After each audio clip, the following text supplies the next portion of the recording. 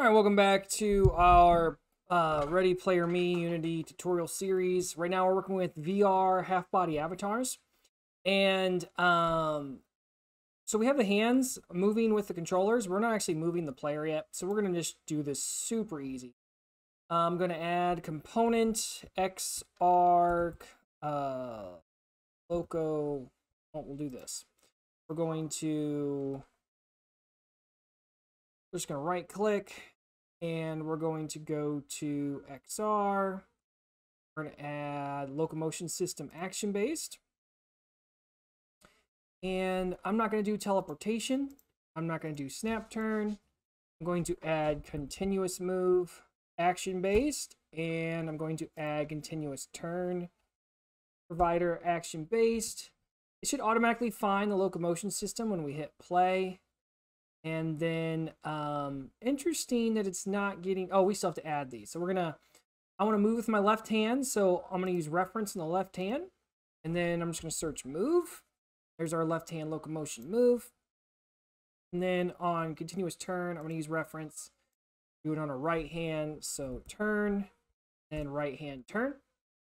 So now if we hit play, all right, so let's see if this works. And left joystick forward, super slow.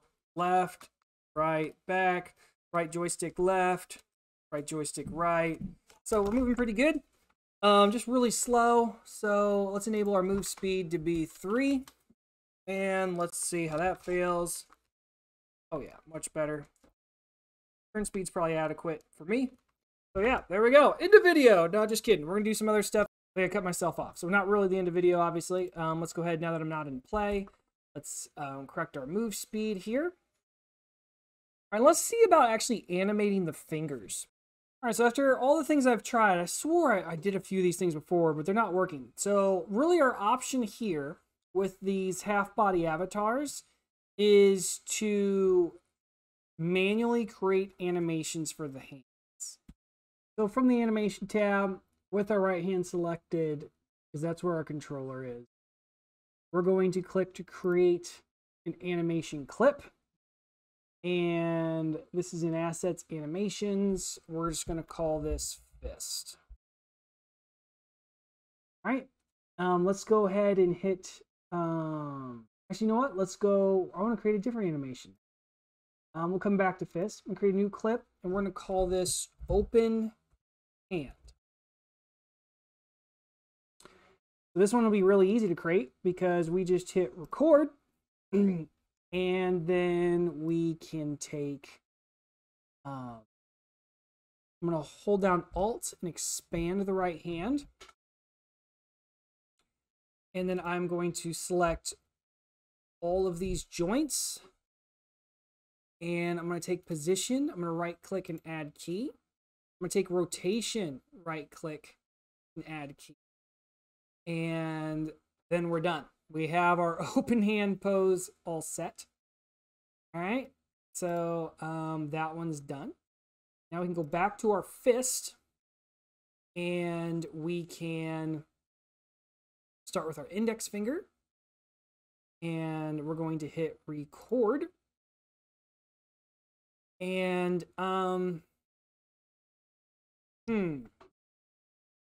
yeah, I think we're just going to make the fist pose now in the first frame.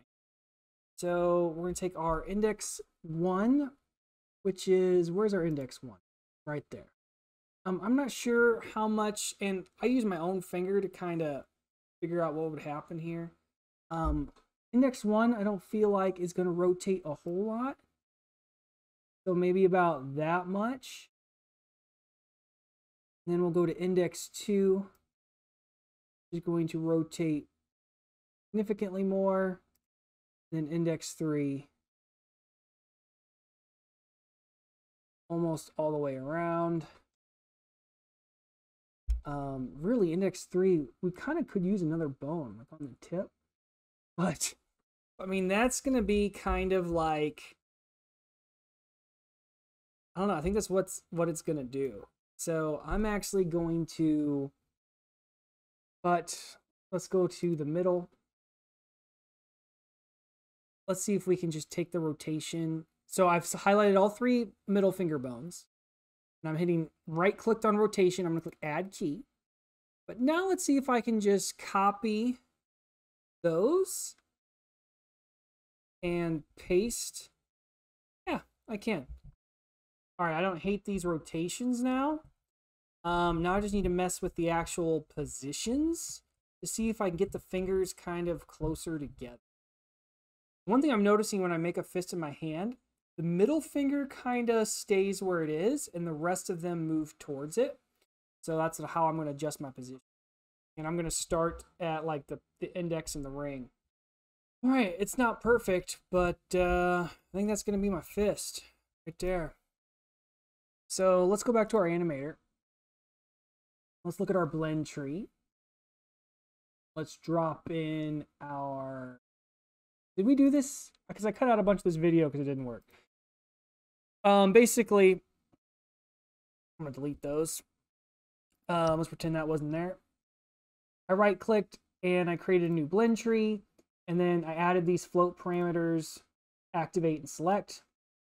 And in the blend tree, we're going to add a motion field. And first we want, let me do open hand. And there we can actually see, what are we looking at here? That is not the open hand. And then we also want to set this for 2D simple directional, I think. Animation pre. We have our open hand, and it can loop, I guess, but we don't really need it to. And then what we want this to be is activate and select.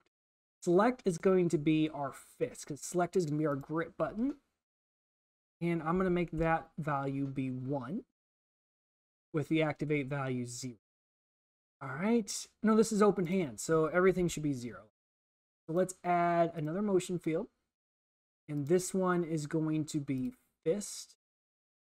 And this one is going to be 0 on the X because that's activate, and 1 on the Y. And we're going to go ahead and create a script to control this. And so we're going to create C# script, and we're going to call this hand animation manager. All right, I'm going to take this hand animation manager and I'm going to drop it on my right hand.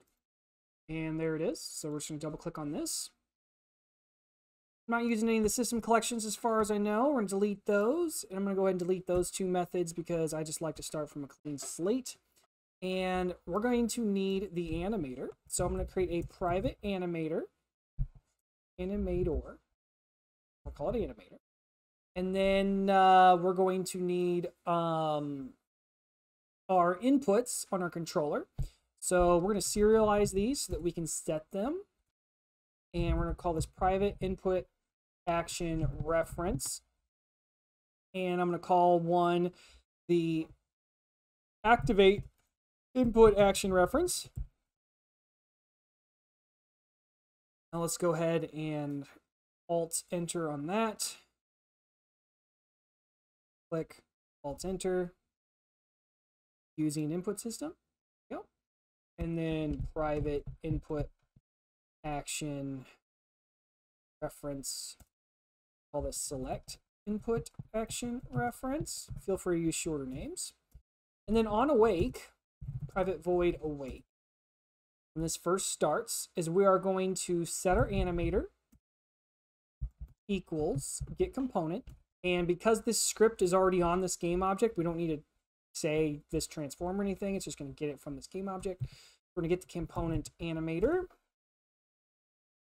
And we are going to create, you know what? We can save a line here and also do select input action reference. All right, because those are both the same thing. So we can serialize them both just like that.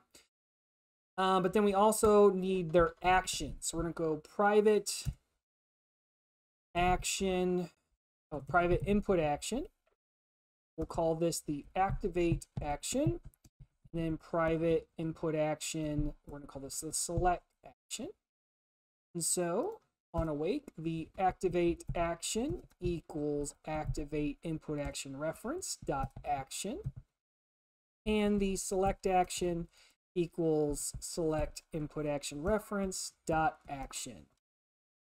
All right, and so now that we have all the variables that we need, we can now, in update, which will happen every frame, we can go to the animator and we can set the float.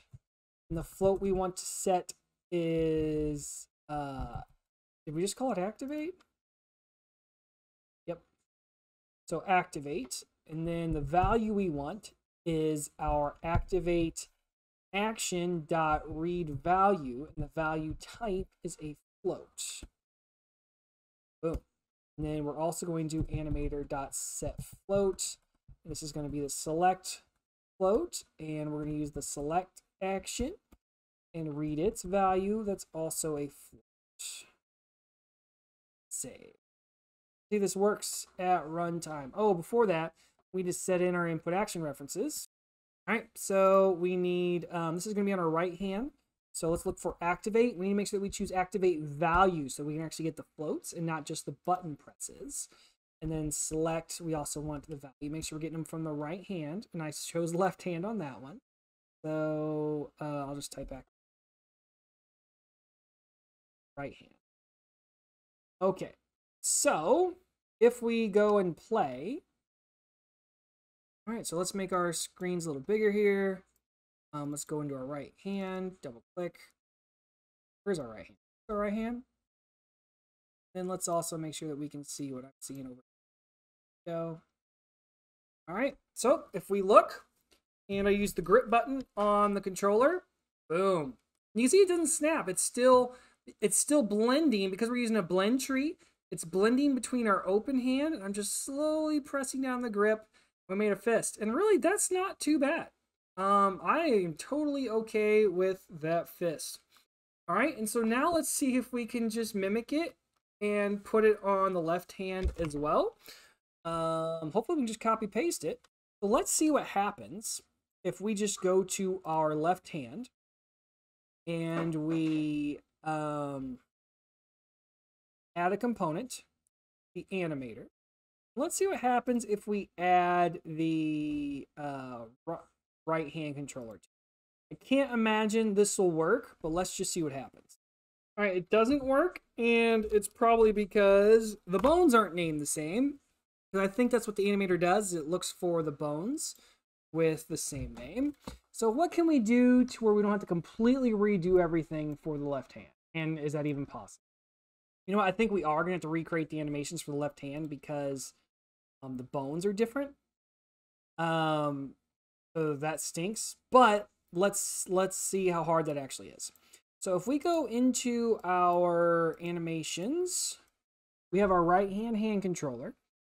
What if we create an animator override?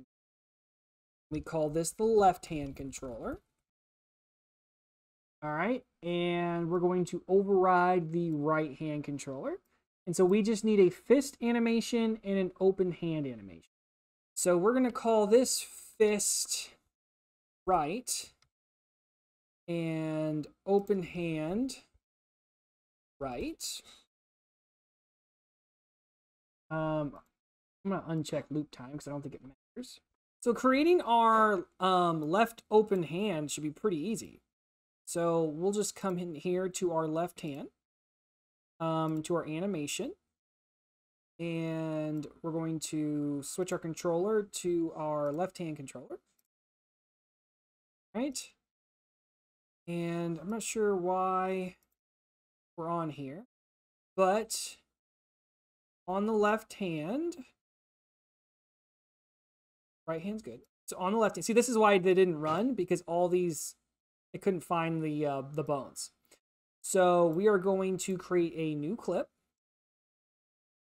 and we're going to call this open hand, but we're going to call it open hand L for left. All right, and then we're going to go ahead and hit record, and we're going to Alt click to expand everything on left hand. Get all the bones, shift click to get them all. And I'm going to take position, add key, rotation, add key, and then we're done. Open hand is done. All right, so now let's create a new clip. And we're going to call this fist_left. All right, I lost some footage, but what ended up happening is I needed to create on the left hand. I had to go ahead and manually create the animation for that. So if we look at our left hand animator, we have our left hand controller. And remember, our left hand controller is an animator override. And so we had to drop in our new fist left hand animation and our open hand for left hand into the animation slots. But then we discovered another error. And on our blend tree, we were using 2D freeform, I think. And what was happening is if I pulled the trigger, even though the trigger wasn't supposed to be activating the fist, it still was about halfway. So to fix that for now, I've set up the blend tree to be 1D. And open hand is at 0 and fist is at 1. And now let's take a look at how it looks in the editor. All right, so here we are. We're playing. And what do you guys see on there? Bring the game window down here. All right. So right hand grip all the way down, left hand grip all the way down. There's our two fists. I can't tell which one I like the best. I think I like the left fist better. But you all tell me in comments which fist do you like better. I think the left hand is closer to real. I don't really like that pinky, but it's more closed for sure. All right, and so the next thing we're going to do is add one more animation, just so you can kind of see how we can blend between them all. All right, I made myself a nice little OK animation for both hands. And then in the animator, I changed up the blend tree again. Once we have 3 elements, it's a lot happier. So we're doing 2D freeform directional, activates as on the X, select as the Y. Then open hand, we just put 0, 0. Okay, I'm doing 1, 0 because it's 1 on the activate, 0 on select. Fist 0 on the activate, 1 on the select. And then if we go to our left hand controller, we just drop in the left hand animations there. And so now if we hit play, we should see them working. All right, so we look at the controls. There's my grip. There's my trigger. We're doing both at the same time, just kind of a blend in between. And left hand works too. Okay. All right, until next time, we have now animated our hands. We've done movements. Good stuff. I guess next time, next thing left to do is to finally integrate Fusion and do some multiplayer.